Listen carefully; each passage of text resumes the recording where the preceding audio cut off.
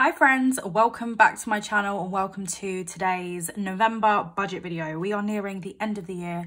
I cannot believe that this will be, this is my penultimate budget video of the year. Well, budget setup of the year. I've still got my recaps to go. But this month has just gone so crazy. This year has just gone crazy quick. I know that a lot of people feel like it's dragged with the whole virus situation, but it's gone quick for me and I've been really excited to budget each month. So without further ado, I don't want to make this intro long. Let's get into it. So for today, I will actually be using my own minimal shape stickers from my Etsy store. I'm praying that these will be up on my shop by the time that I get this video up. I'm filming this on Friday and I'm hoping to get the video up on Sunday. So fingers crossed all goes well. These will be up for you to purchase. And if not, I will just link them down below when they are ready to purchase. Also, as usual, going to be using my monthly script stickers from my shop, along with my mini script stickers as well. So yes, let's get into it. So friends, how are you all? Like I said in the intro, cannot believe that we are nearing November. When I'm filming this, it will be a few days to November. It's what, the 30th? So we've got 2 days left of October. That is crazy. I just cannot believe it. Time flies. I know it's been a really interesting year and a year of like a lot of pain and sadness and just not fun. But I think in some ways, you know, I'm definitely one of those people that always tries to look at the positive in things. And I will say that the one positive thing about this year is that, you know, I do think that the coronavirus and everything that's just been going on in general has allowed people to sort of slow down, and in some cases people have been able to actually spend a bit more time with their families, which when you lead a very busy life, it's not always easy to just stop and be like, okay, I'm going to make time for my family, you know. So I definitely have spent a lot more time with my family. Whether or not that's been a good thing, I don't know, but yes, I have been spending a lot more time with them. And I also have been saving a lot more money. It's made me realise how much money I waste on like pointless stuff like McDonald's and like, because obviously that was closed for like a few months. But yeah, it has shown me how much money I've wasted in the past. And I definitely won't be wasting money as much. It's also made me value my job, I will say, because this pandemic has definitely taught us all that workplaces will just get rid of you in an instant. And I've seen a lot of really disappointing situations where companies really haven't fulfilled their duty of care to employees. So yeah, in this climate, if you have a job, you are lucky. And yeah, I'm just extremely grateful to have had a job throughout the pandemic. I know that it's been a tough year for pretty much everyone in your own way, you know, in one way or another you're affected. So yeah, I'm looking forward to closing out this year and hopefully welcoming a new year that's slightly more positive. So I'm just going to pop down my salary.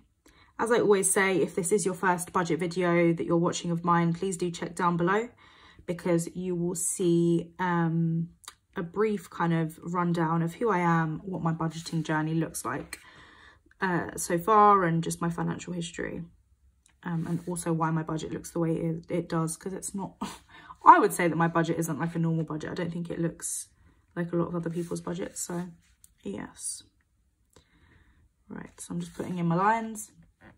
So for salary this month, let me get my little cheat sheet out. So we estimated £2,137.48, and actually we did bring in £2,166.68, which is an overage of £29.40. And I did actually finally phone HMRC, who deals with all the taxes in the UK, and I'd realised that my company had only started putting down stuff to do with my health benefits and my taxable benefits.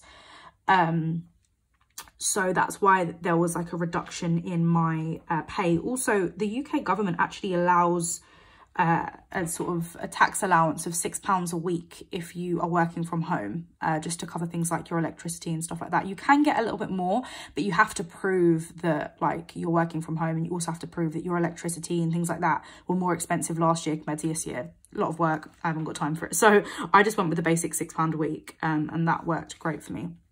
So the guy did say that he's amended my tax so that I was essentially paid, because I did phone them before and they didn't, the lady did tell me that she put the £6 a week on my tax bracket, tax band, whatever, but turns out she didn't. So he just backdated it for me from the start of the year and also put it to next April, which is when the tax year ends. So yes, I don't really know what happened there, but I've got the money back. I don't know what my actual salary each month is going to be now, but this is what it is at the minute, so it probably will change next month as well.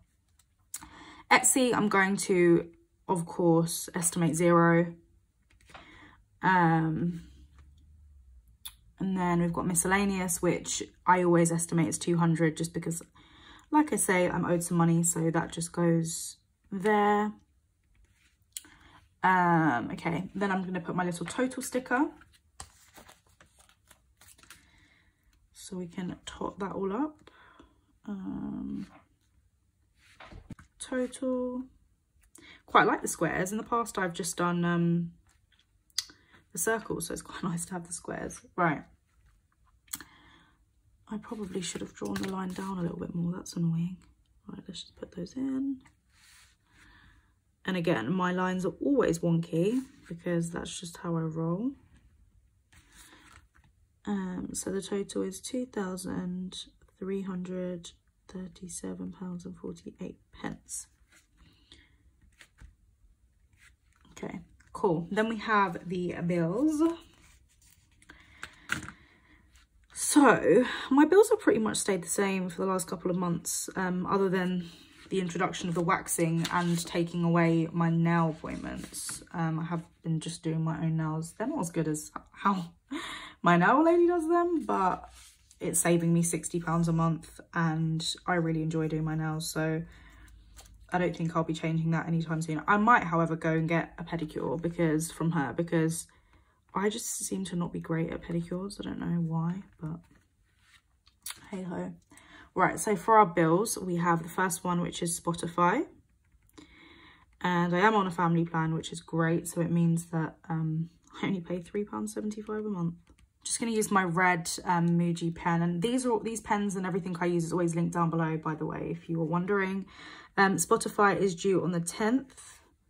And then we have my phone bill. And that is for £15. And that is due on the 26th. It's so annoying because my phone bill comes out the day after I get paid. So it's for the previous month, I mean. So that's one bill that I literally can't tick off until I get paid for the next month. iTunes. And this is just for my extra storage. I have the super big one, not the like, there's one for 99p and then there's one for £2.49. I don't remember exactly how much you get, and it might be like 200 gig. And that is also due on the 10th. Then we have family, and this is just a contribution I give to my family as I live with them, my mum and dad. Oops, what am I doing? And that's £100. I don't write a date there because I just give it to them on payday. Donations, and this is just, by the way, this is just like a basic donation amount. Like I want to always give a minimum of £20. I do usually give more, but I'm not really in the business of sharing exactly how much. I do think things like donations should be to an extent personal, and that's just me. Then we've got waxing, which actually, do we have waxing this month? Yeah, we do. Thinking for a sec, do we have it? No, yeah, we do. Because I did roll it over for 1 month because I didn't use it. So yeah, that is what we're looking like so far for bills. On to sinking funds. Oh my god, I can't talk today. And I love, by the way, I love this camel colour. It's just such a bit of me. I have like a camel coat that I have just had for like the longest time. I think I bought it like 3 or 4 years ago from Primark, which is like a relatively like cheap shop in the UK. Like it's nothing too crazy expensive. I think I maybe paid like less than £20 for it. And it has lasted me for literally, I feel like it's been like 5 years. I might be wrong, but it might have been 5 years. And I just love things like that. Like I love like a piece that you can just wear year in and year out, especially when you like it. I think some of the insides have started to rip, but hey ho, I like it. And I'll continue to keep it until it literally is unusable. I'm going to write the categories in before I do the lines this time. So we do have personal spending. We have got FPC, which is just the Functional Planner Co, my shop. Clothing. We've got gifts, planning, and yes, planning does deserve its own budget. Whatever fund, beauty, and Go Wild.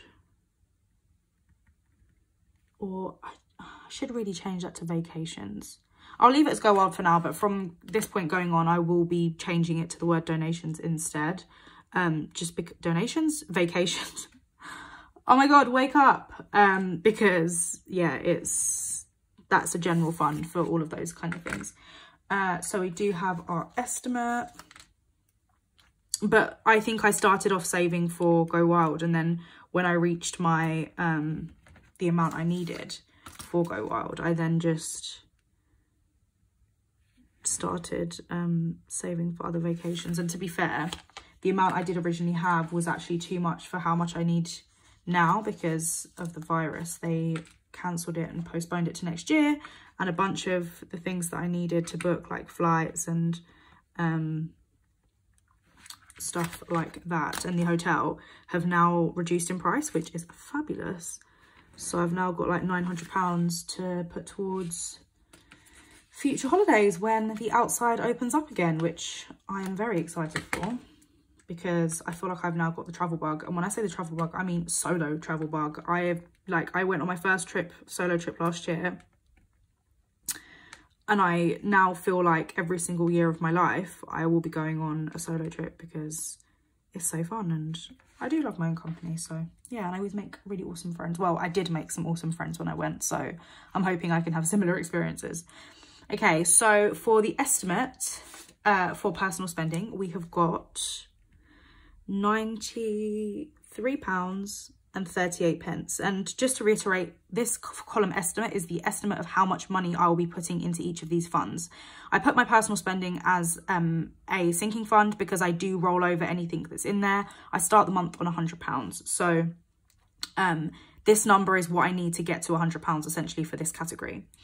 And obviously I don't know the actual and I don't know the balance. Or I'll fill that in at the end of the month. Functional Planner Co. I'm not estimating to put anything in. And by the way, again, I just like to explain this so we're all in the loop. All of these figures come from essentially this figure here. So it's this figure here, the actual of my salary, because I base everything on my salary, and then the miscellaneous figure because I get that the same day that I get paid. So I work from that, and then any of my additional income then gets distributed into these different funds, as well as my savings, which we'll add at the end. So yeah, that's just kind of how I do it. It works for me. Clothing, we've got enough in there. I think we've got over £150, so I don't feel like I need any more. Gifts, this is the month that I actually decided to just chock-a-block it, just put loads of money in there. So with this fund, you'll notice it's a lot higher than previous months, and that's because I was tempted to split it between November and December's budget, but I figured that I would have it in time for Black Friday if I just put it all in now, and I don't have to think about it for December's budget. So I've just done that, and I think I get paid a couple days before Black Friday anyway, but still I just wanted to have the money readily available in case I found some things that I liked pre-Black Friday. So now my gift budget is completely stopped, and I do have a gift budget video, and I will be coming out with a sort of gift idea, gift tracker video for you guys as well.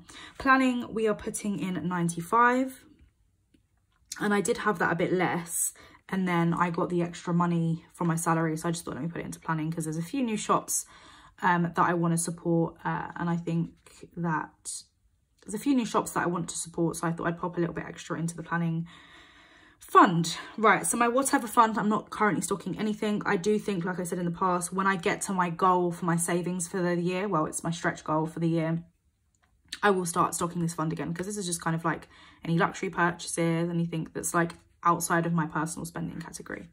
Beauty, again, we're going to put 0 just because I feel like I'm stocked. I might actually stock that in my January budget. So I'll get paid in December and that's essentially my January budget. I think I'll stock the beauty category there just so I've got some money for the new year to spend on some beauty bits. Go wild / vacations. Can I even fit the word vacations? Oh, I can fit the word vacation. That's fine, that'll work. 0 because we are not putting anything in there, but I will be spending from that. And I think I actually already have, because I'm actually filming this a couple of days into using this budget, because I got paid early this month. I got paid on the 23rd because the 25th, when I normally get paid, landed on like a Saturday, so I got paid, or a Sunday, so I got paid on the Friday. So yeah, I will update you on what got spent there.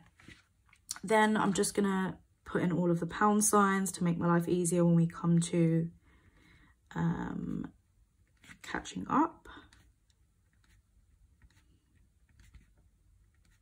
Then the last category we've got is, of course, in my opinion, the most important part, the savings. So I am really upping this now. Like, I really just want to get to my savings goal. Oh, let me actually swear as well.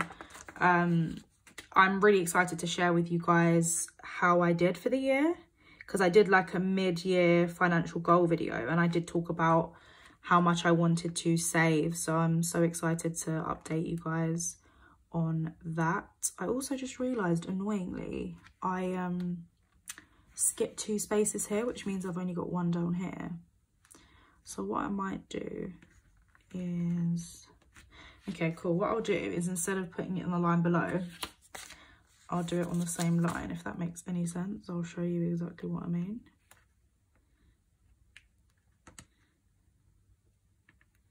It's better work. I'm gonna get out my whiteout. So I estimated 1,710 pounds and 26 pence. And again, all that is, okay, I'm not gonna have space, but we'll just make it work. All that is all of this plus this, take away that and that. So that's where we got to. And I do, just as a ballpark figure, yeah, this is going to be a tight squeeze. I should have moved it up a little bit. I do try and get to 2,000 each month, and that really does come from Etsy and miscellaneous income. Right, friends, that is my completed November budget setup video. I am so excited, like I said, to get November out of the way. I'm excited to actually spend for once, and that is in my gifts category. I love buying gifts for my family and friends, so I'm so excited to share with you what I end up getting, and just, yeah, just saving as well. I want to really try and push how much additional income I can make this month so I can really reach my stretch goal of my savings. So yeah, let me know down below how your November's looking. Are you going to put money towards Christmas presents this month and for the next, or this paycheck and next paycheck, or are you doing it all this paycheck, or when I say paycheck, I mean this time around, or have you already done it? Are you super organized and already saved up for Christmas throughout the year? Let me know down below. I'd be really interested to know. If you did enjoy this video, please do make sure that you're subscribed so you don't miss any more videos, and you do click the like button as well. Have a lovely, lovely day wherever you are, and I'll see you in the next video. Bye.